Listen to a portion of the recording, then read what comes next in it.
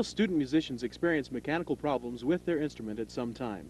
Trying to play a damaged instrument can be frustrating, discouraging, and repair work can be expensive. In the next few minutes, we would like to show you how to prevent problems with your instrument by demonstrating some simple procedures and principles of instrument care. Research has shown that 80% of all damage to student musical instruments is caused by improper handling and assembly and lack of cleaning and maintenance. It is obvious then that you can save yourself up to 80% of the frustration, wasted time, and expenses associated with damaged and dirty instruments, simply by learning to take proper care of your instrument, by learning to take care, take pride. Most musicians would agree that an ideal instrument is one that works properly, looks nice, is clean and sanitary, and will last a long time. You can have an instrument like this simply by following the CARE formula. C. Commit. Commit to take care, take pride. Commit to watch and listen to this videotape closely, and commit to learn all the procedures for your instrument. A. Ask. Ask any question you have about your instrument. If there is something you don't understand, ask your band director, ask your private music teacher, or ask a qualified repair technician.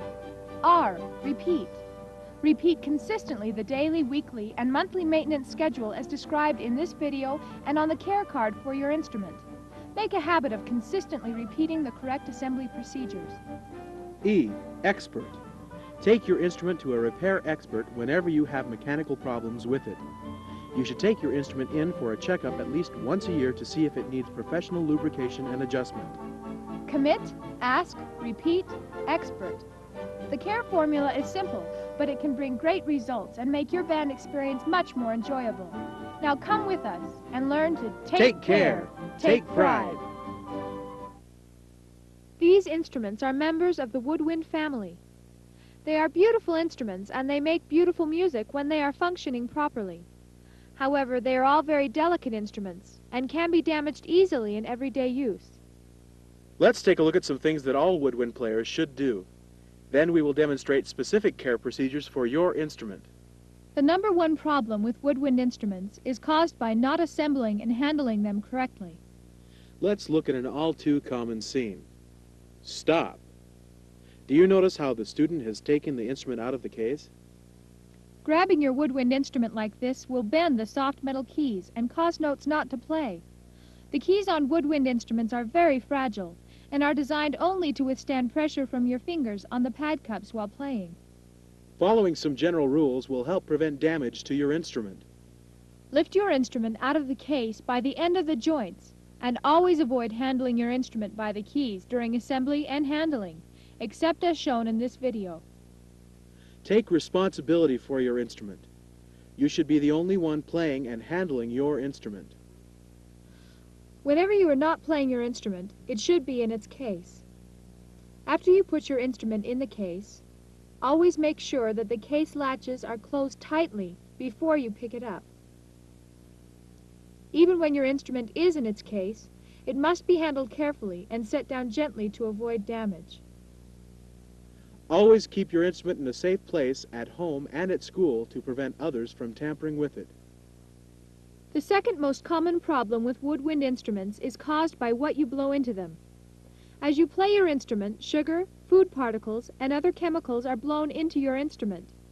This mouthpiece is an example of the residue that can build up in your instrument if it is not cleaned regularly. This residue is much like the plaque that builds up on your teeth and can be just as destructive. Several problems can result from this buildup. Pads can become coated with residue and stick. Your instrument may become a host to bacteria and viruses, which could be harmful to you and your instrument. This bacteria culture was taken from a dirty instrument. Bacteria such as these form acids which can eat through the tubing of your instrument, leaving behind what is called red rot, or these little red spots. Following some general rules will help you avoid these problems. Avoid drinking soft drinks or eating for at least 1 hour before playing. If you must eat just before playing, be sure to rinse your mouth thoroughly with water. What goes in must come out. Each day after playing, the water from your instrument should be removed using the proper swab or cleaning cloth. Once a week, your mouthpiece should be cleaned using warm soapy water and a mouthpiece brush.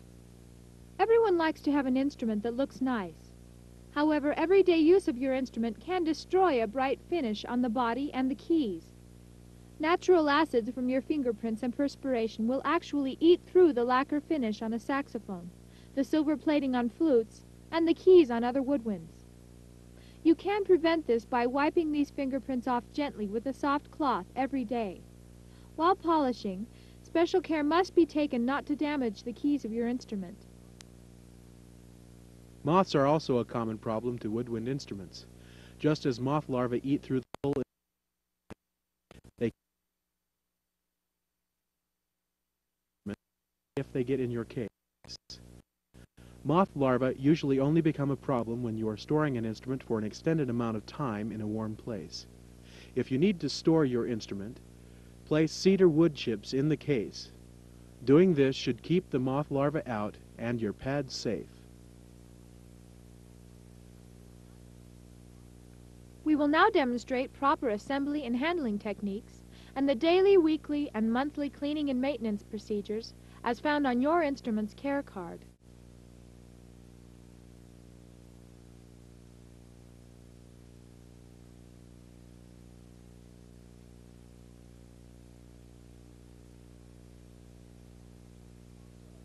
The clarinet is made of 5 main sections. It is important to know the names of these sections in order to assemble it properly. The mouthpiece, the barrel, the upper joint, the lower joint, and the bell. The joints are connected by tenons and tenon sockets. Before assembling your clarinet, it is a good idea to put a reed in your mouth so that you can soak it while you are assembling your instrument. The first step in assembling the clarinet is to put the mouthpiece and barrel together and set them back in the case. This is done first so that the clarinet will not have to be set back down once it is assembled. To assemble the main body, lift the upper joint out of the case with your right hand like this. Place it in your left hand with the brand name of the clarinet facing upward.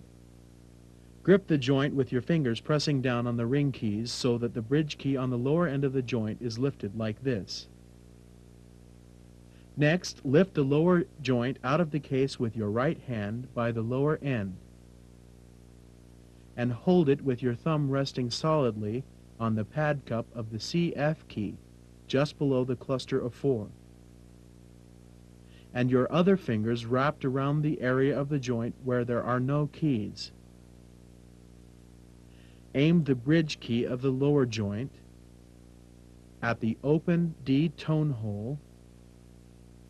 Turn a quarter of the turn to the left while pushing the joints together and line up the bridge keys. If the joints resist going together, stop. Using excessive force can damage your clarinet. Check your tenon corks. If they are dry, apply a small amount of cork grease to the cork. Rub it in with your fingers and try again. If after this the joints will not go together, ask your teacher or a qualified repair technician for help. To complete the assembly, continue holding the lower joint with your right hand in the same position, and take the bell out of the case with your left hand. Connect the bell with the lower joint by twisting them together while using your body for support. To connect the mouthpiece and barrel with the rest of the clarinet, put the bell of the clarinet in your lap and hold the upper joint with your left hand in playing position, the keys facing away. Pick up the mouthpiece and barrel, which were previously joined, and twist the barrel onto the body of the clarinet with the open part of the mouthpiece facing you. You are now ready to place the reed on the mouthpiece and hold it in place with the ligature. This assembly of the clarinet is done best from the top down, using the same hand positions to prevent damage to the keys.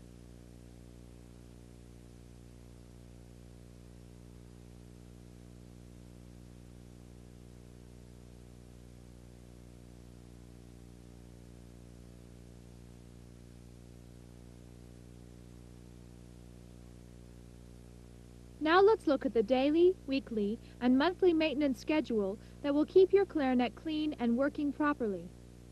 Every day the clarinet players should swab the inside of the clarinet to remove moisture from the instrument, and remove fingerprints and perspiration from the keys. After each playing of your clarinet, it is important to remove the moisture from the inside of the instrument with a swab. After removing the mouthpiece and barrel, hold the upper joint with the left hand in the same hand position as in assembly. Point the top down and drop the swab string through the joint. Pull the swab toward the floor so that the swab does not get caught on the pip on the inside of the upper joint. The mouthpiece should not be swabbed. This can damage it. Cleaning the mouthpiece will be discussed later. After swabbing, fingerprints should be carefully wiped off the keys with a cotton flannel cloth. Once a week at a maintenance time outside of class, you should clean the mouthpiece and apply new cork grease to joint tenons. The mouthpiece should be scrubbed with a clarinet mouthpiece brush and warm soapy water. Also at this weekly maintenance time, new cork grease should be applied to all the tenons. Cork grease should be rubbed into the cork with the fingers so that a thin film remains. Be sure to avoid excessive pressure to the keys while applying cork grease. At least once a month, machine wash cleaning cloth. Playing in the band is a fun experience and one which can be a positive influence on the rest of your life. Trying to play an instrument that doesn't work properly only takes away from the fun of playing. Now that you have learned to take care and take pride, you can prevent most of the common problems with instruments simply by following the assembly and handling techniques and the daily, weekly, and monthly maintenance schedule shown in this program. You must decide whether you want an instrument that you can be proud of or an instrument that will give you problems. It's not a hard choice to make when you look at the benefits of taking care and taking pride. You can keep your instrument in top playing condition, prevent needless damage and repair bills, extend the life of your instrument, play more confidently knowing that you have taken care and taken pride. Remember the CARE formula. Commit. Commit to take care, take pride. Ask. Ask any questions you have about your instrument. Ask your teachers or a repair technician. Repeat. Repeat consistently the CARE procedures, daily, weekly, and monthly, as shown on your CARE card. Expert. Take your instrument to a repair expert whenever you have mechanical problems with it. You should take your instrument in for a checkup at least once a year to see if it needs professional cleaning, lubrication, and adjustment. Good luck, and Take care. Take pride.